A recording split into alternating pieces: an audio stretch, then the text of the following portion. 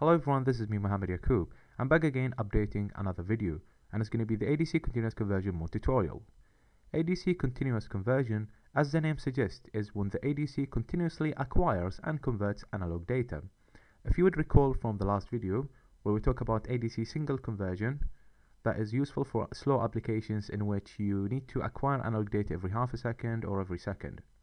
However, there are fast applications in which you need to acquire data as fast as you possibly can, and that's where ADC continuous conversion becomes useful, and this is the topic of this tutorial.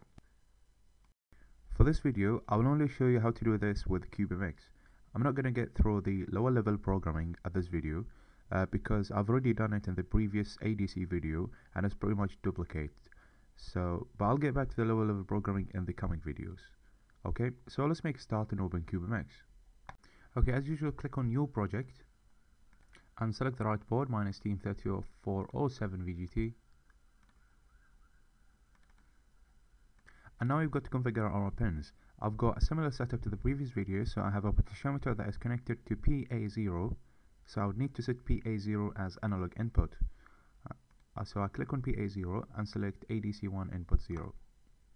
And this would enable PA0 and set it to analog input.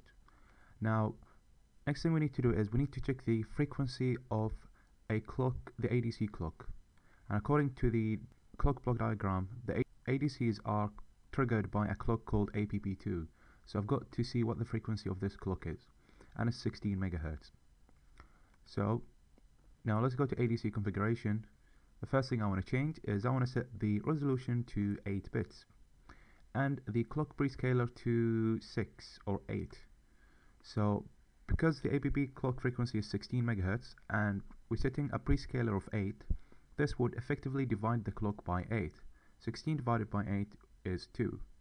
So we have an effective ADC clock of 2 megahertz. The next thing we need to do is we need to enable continuous conversion mode because that's what the video is all about, and expand this rank, and we need to select the sampling time. According to the reference manual, sampling time control the ADC conversion total conversion number of cycles. So the total conversion time is equal to sampling time plus 12 cycles. If I set the sampling time to 3, I'll have 15 total number of cycles. And 15 clock cycles of 2 megahertz is equal to 7.5 microseconds. But I want a slower than this, because 7.5 microseconds is really quick. I don't have to convert that fast, so I'll change the number of cycles to 480, and this will give me 480 divided by 2 is 240. So I have 240 microseconds. This is acceptable, reasonably small. And if you're confused on how I did the calculation, I'll pause the video now and I'll show you how I did them. Okay, so here's how I did the calculations. First of all, we've got the ADC APP2 clock frequency is 16 megahertz, and I set a prescaler of 8, so 16 divided by 8 is equal to 2 megahertz. And then according to the reference manual, the total conversion time of the ADC in number of cycles is equal to sampling time plus 12 cycles. So I set my sampling time to 480 cycles, so 480 plus 12 cycles is equal to 492 cycles. And then the total conversion time in seconds, not in cycles, is we convert the frequency into period, so we divide 1 over the frequency and we multiply this by the number of cycles.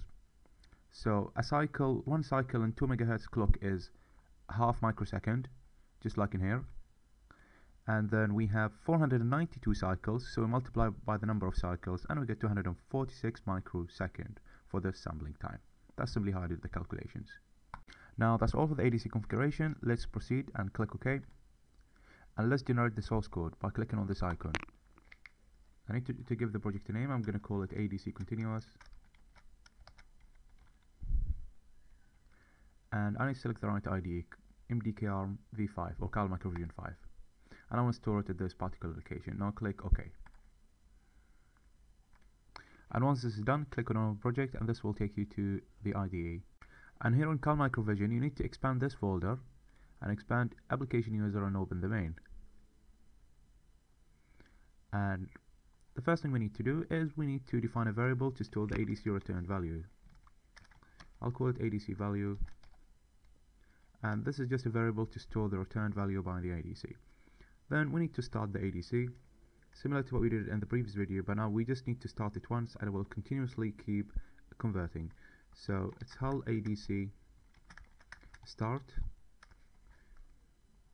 and this function takes only one parameter, which is a ADC handle type diff, and it's defined at the top here, HADC1. And now this will permanently start the ADC and will continuously keep converting. Then we need to get the value of the ADC, and we use a function called hull ADC get value, and this only takes a single parameter too, which is the ADC handle type diff. I think it's as simple as this. So I'm not going to put any delay because this is a continuous conversion, so I should expect it to convert as fast as it can, and according to my theory of timing it should be 246 microsecond. Well, it's not my theory, but it's a calculated value. Now let's compile the code and upload it to the board and see what we get. Okay, compiled and uploaded successfully. Let's get into debugging mode and watch the value of the ADC. And before we start debugging session, we need to add the ADC value variable to the watch memory so that we can see it in real time. And I want to disable the hex display, and let's start. So you get 96, let me scroll. Okay, perfect, it changes. I'm changing from right to left, and I can see the value getting from minimum to maximum. So ADC continuous conversion mode is working. Okay, and this brings me to the end of my tutorial today, and as I said, I'm not going to get into low programming for this video because I have shown similar thing in the last video and it's just going to be a duplicate except the enabling the continuous conversion mode. So that's it for this video. If you found it useful, please hit like and subscribe. Thanks so much for watching and see you next time.